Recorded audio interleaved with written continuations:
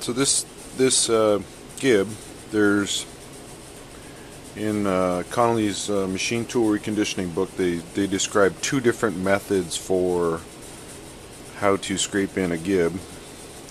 And one is you actually use the two mating surfaces and the parts on the machine, and you just continually put the gib in, tap it in lightly, and you work both sides at the same time. The second method is, which is what I'm doing, is I'm taking this side here would be on the knee, the moving part. So this contacts the knee and doesn't actually move, whereas the back side is the one with the oil grooves. That's the one that would be moving. So what I'm doing is just using a surface plate, spotting this in, and getting this. I don't know that I'm going to go for flat and bearing quality all at once on this side, but I'm going to get it flat and then start the process of bringing in the moving side.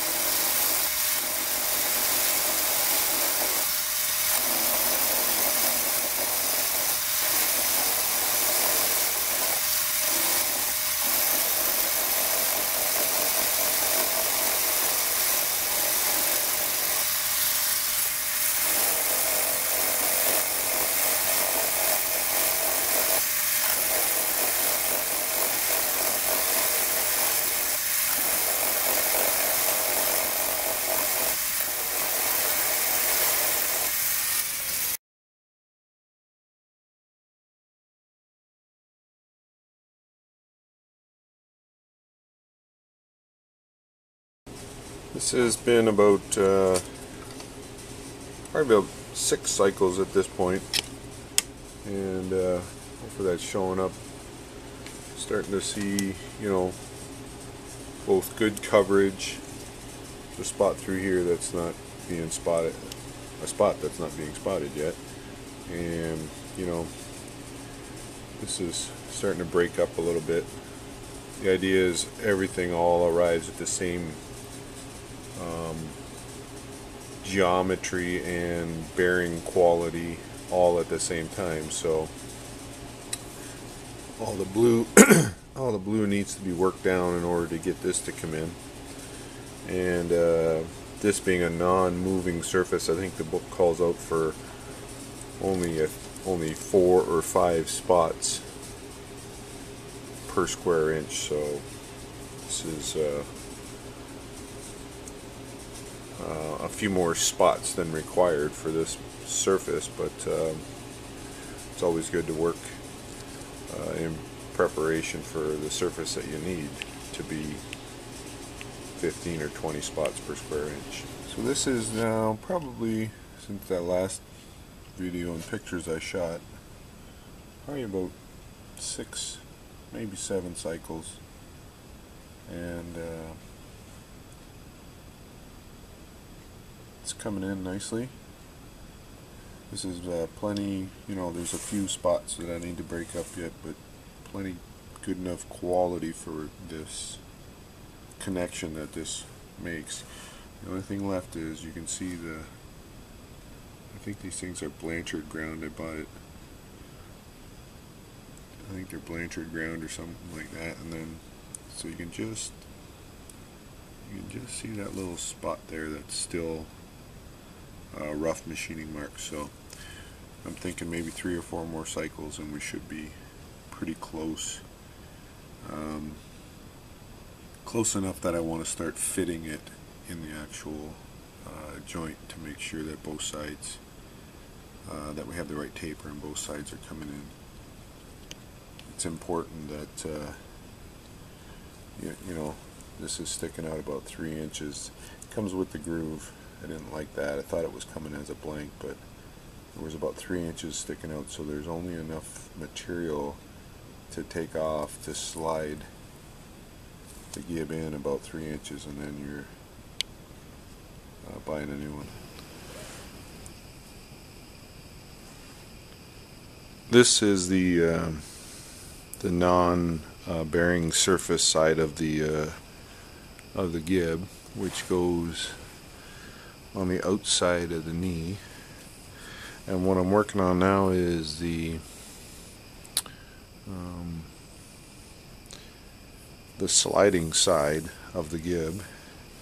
So the dovetail is blued up, and what you do is this goes in,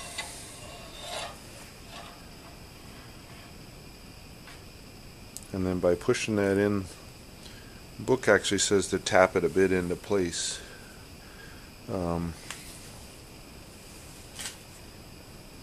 So by tapping that in place, you're spotting the moving side of it.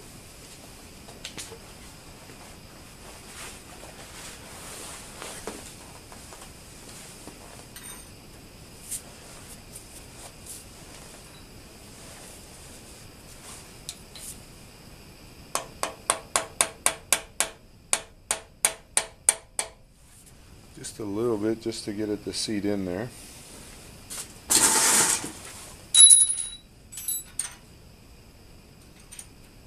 And then you gotta tap it out the other way.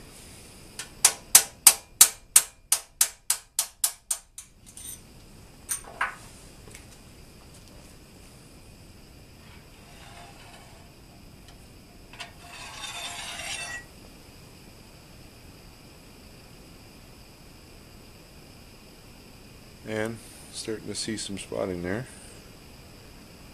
Now we just got to keep scraping that until we get a good bearing quality on that.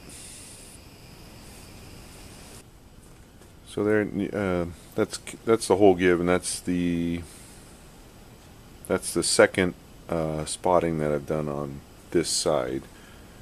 This is the sliding side, and it's got the oil grooves in there.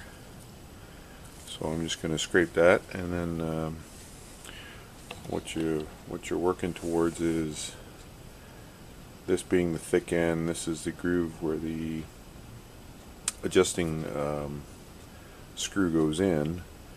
So we're trying to move that closer to its final position. But if I do arrive at a good quality surface across the whole thing here, with enough engagement of the gib, and there's still, you know, even if there was still an inch left hanging, the procedure calls out for actually cutting off that excess portion of the blank and putting a groove in. So, you know, so you're not scraping and scraping and scraping to get this far enough in. Once you arrive at a good quality bearing surface, that's really the goal, and then you adjust your adjustment position at that point. Just doing a little bit of scraping here. I thought I'd videotape it.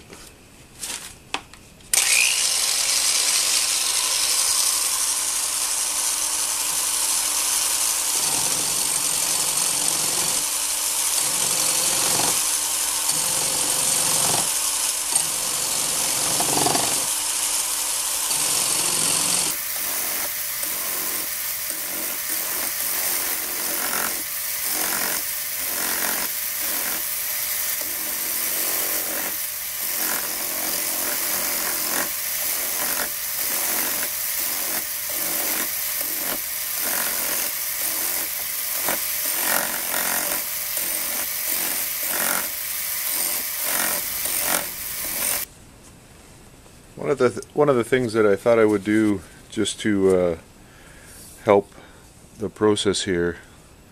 Again, this is the backside of the gib that goes up against the knee, which doesn't move. It's not a sliding surface, but this one here is the sliding contact that I'm trying to scrape in right now. And so this is 2 cycles spotting on the actual part. So what I thought I would do now is just do some spotting on the surface plate, just to help to make sure everything is flat. It's kind of a good reference point that, you know, if you have the ability to put the part on a known surface, it helps to kind of ensure that what you're spotting on the mating surfaces is accurate. So I'm just going to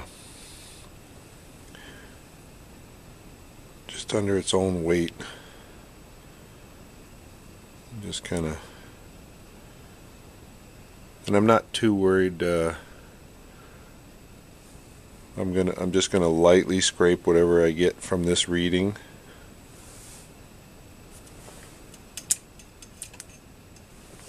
My light went out there. I'm just gonna lightly scrape what I get from this reading, just as a sanity check, right? So very, very similar to what I got on the fixed side.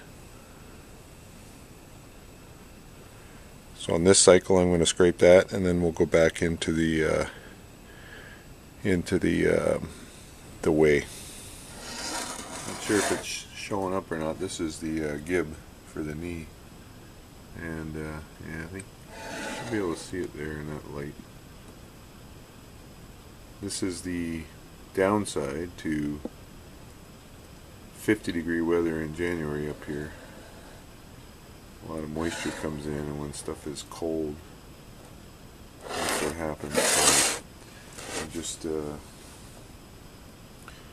spent the last little bit here getting the ways on the knee and the column all cleaned up again. Got them sprayed down now, so as we you know, get ready to start doing some bluing again, then I got to clean the ways all off, put some way lube on them, and then the bluing on the column on the gib side there. So, but for now, tonight's project was just to get them all cleaned back up and sprayed up so they don't rust anymore. After I clean that rust off that gib, I thought I'd just film a cycle. So most of my scraping has been with the gib in position with the knee on the column, but every once in a while I just do like a verification step.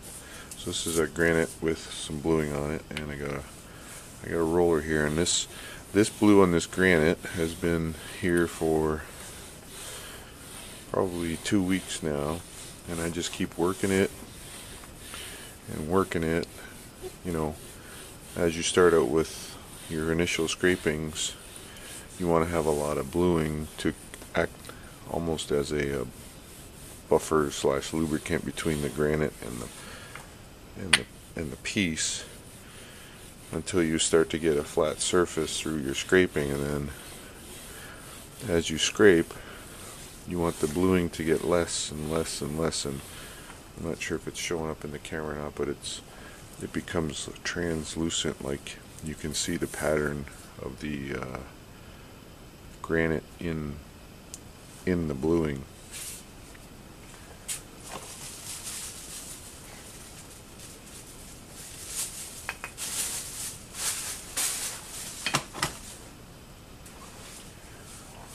So now the gib, we got all the rust cleaned off. I just did a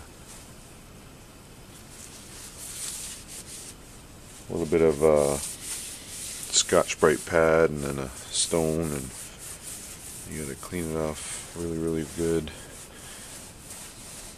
And the thing with the bluing is, if you were to add more bluing in here, it would completely change the spotting on the part, and sometimes that's not good. it can throw you for a loop and have you start scraping in places you don't need to be. So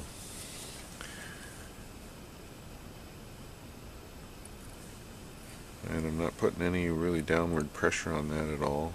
I'm just allowing that to float.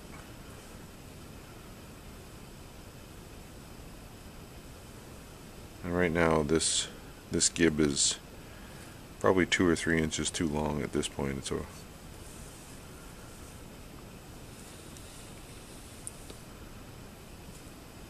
sure if that's showing up on there or not, but it's getting close.